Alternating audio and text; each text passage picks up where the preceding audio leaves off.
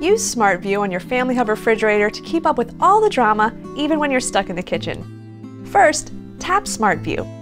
Your fridge will begin to scan for available devices nearby. From the list, select your smart TV. A connecting prompt will appear on your TV.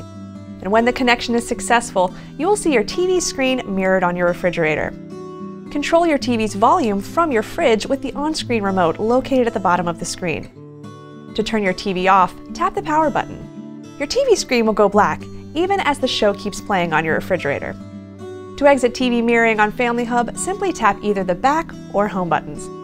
For any additional assistance, tap the handy help button on the right side of the screen. Or ignore the cooking and just grab some popcorn.